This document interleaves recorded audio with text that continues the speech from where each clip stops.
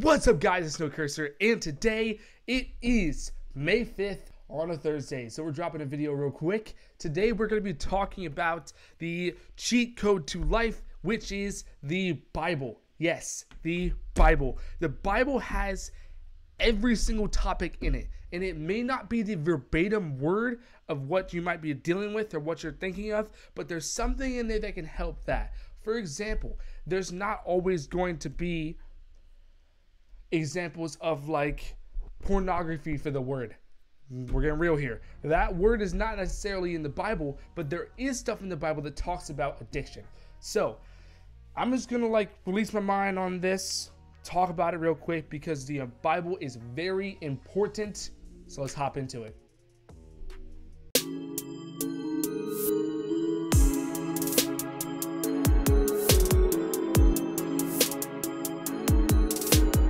Okay, so once again, we're talking about the cheat code to life, and it's very amazing. Lots of fun.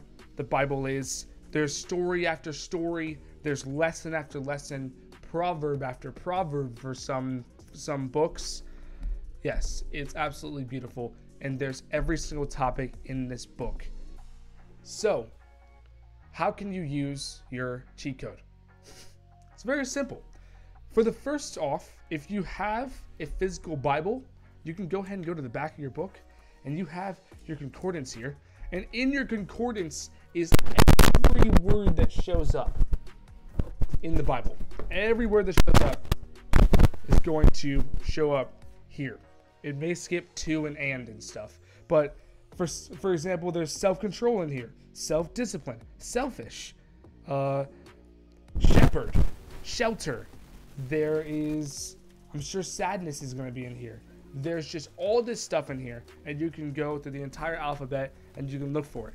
If it's not there, I advise you to think about, okay, what is my problem?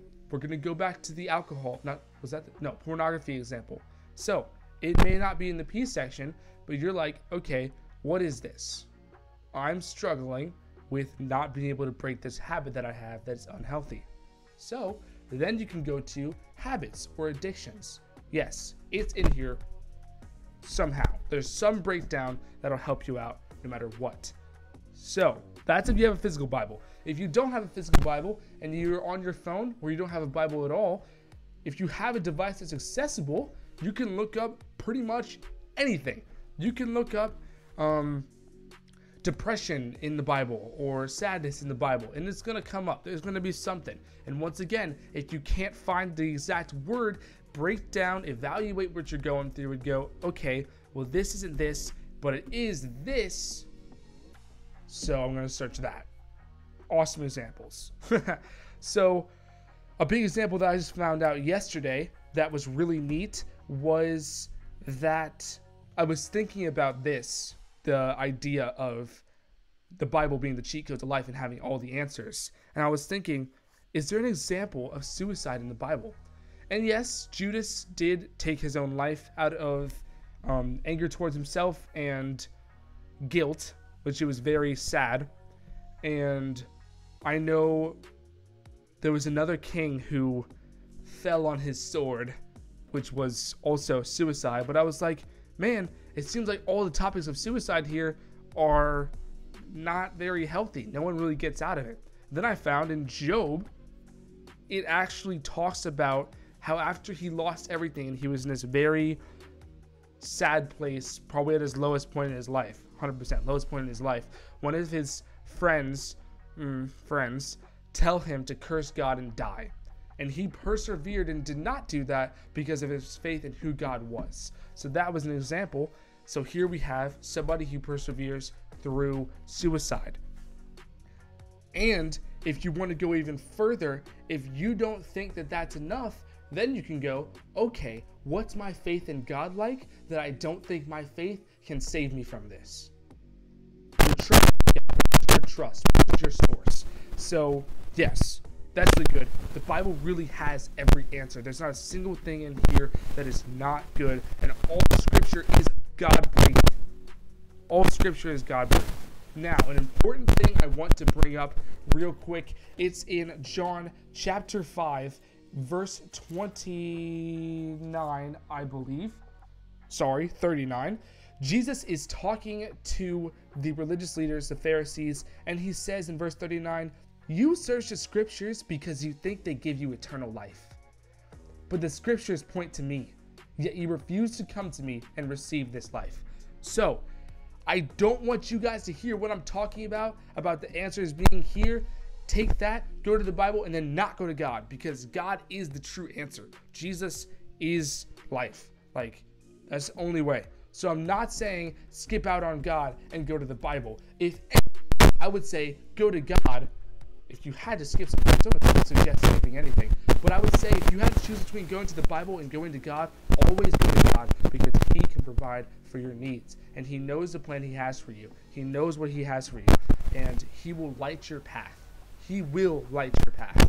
Guys, sometimes we are walking down a path and it's really foggy and you can't see. And you can only see like 4 feet ahead of you. But if Jesus is 4 feet ahead of you holding that lantern, that's all you need. All you need to do is stay connected to him. All you need to do. So, I encourage you guys, go to your Bibles. Look stuff up. If you guys have a question, put it in the comments. If you have a struggle and you can't exactly find where it is, put it in the comments, guys. I will search and I will dig for you to help you out. And I might even do a video later on how to like search the Bible for this stuff.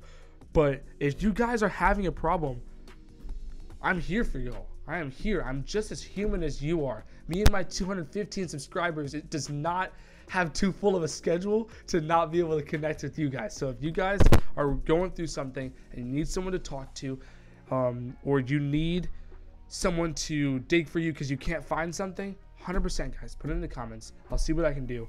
Thank you guys so much for watching this video. If you enjoyed it, please do like and subscribe and hit the notification bell so you do not miss the next video. Go read your Bible today. I challenge you. Go read it for 5 minutes. Read one chapter. A good thing to start off in, if you guys have never read the Bible before, I advise you guys go read the book of John so you understand pretty much why Christianity, who Jesus is, why he's so important, and why he is our Savior. Just all of that. So beautiful. If you have read the Bible before and you're a believer and you know all the stuff, not really, we can never know all of it. But if you don't really spend a lot of time in your Bible, I advise you to go read Proverbs. Proverbs is really good. 31 chapters. It's a great thing to read for the corresponding day. So if you went today and you went and read May 5th, wow. Proverbs 5 is really good. Just read chapter by chapter. There's always stuff that can help you.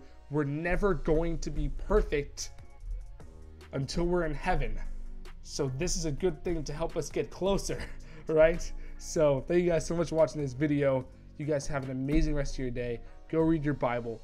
And guys, every time I forget my catchphrase. It's not really a catchphrase. It's like my motto, you know? What is it? Oh, you're right. Love God, love yourself, love others, and keep it clean.